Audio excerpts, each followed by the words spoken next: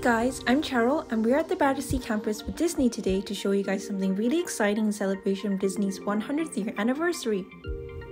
As part of Disney's Create 100 campaign to raise funds for Make-A-Wish Foundation, the very first item to be unveiled is the Structural Sorcerer designed by Virgil Abloh's design studio, Alaska, which was created based on Abloh's original artwork for Chaos magazine. So, come with me to enjoy the event with Disney and celebrate the next generation of creative talent at the RCA. Like many others, I grew up watching Disney films as a child, and it has had a profound impact on the creative visual storytelling in my work today. Seeing Virgil Abloh's 2D artwork come to real life was really inspiring, and the sculpture was really cool. It was also a great opportunity to hear the creative team talk about the design process behind this iconic sculpture. The team decided to represent the Sorcerer's Apprentice in a grid-like structure which paid homage to Abloh's Grid Furniture series, and they worked with the local British metal company to make the vision come true.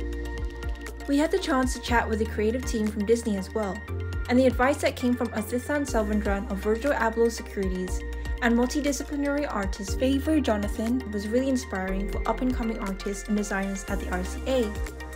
We also got some goodie bags from Disney which brought back wholesome childhood memories seeing some of the most famous Disney characters in cute little plushies and pins.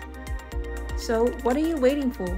Head over to the RCA's Battersea campus today to get a picture or selfie of Disney's very first sculpture to kickstart their Create 100 campaign. Let's go!